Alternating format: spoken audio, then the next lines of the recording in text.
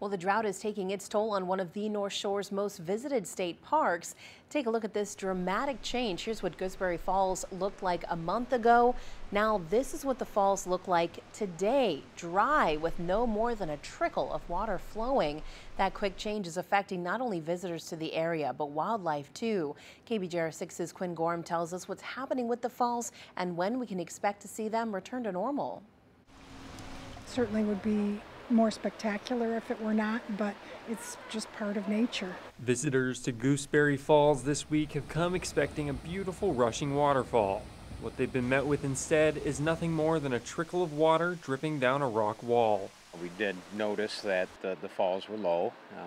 We do run into that from time to time when we're traveling, and just figured it was a low, rain season. That low rain season actually spans the last year and a half, leaving the Northland under drought conditions.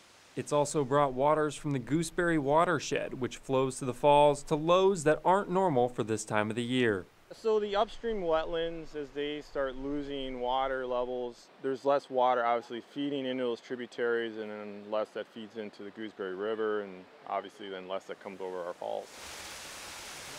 Nick Hoffman, assistant park manager at Gooseberry, says those low levels are now impacting plants and animals in the area.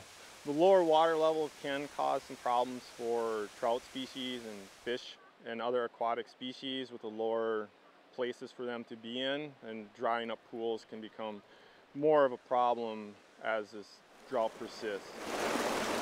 Hoffman says plants on the banks are also struggling in these dry conditions. As for when water levels could return to normal, Hoffman says the park needs lots of consistent rain before the visitors can expect to see gooseberries rushing falls again. It'd be better if these rain events were kind of like long in duration, nice long soakers rather than a hard downpour.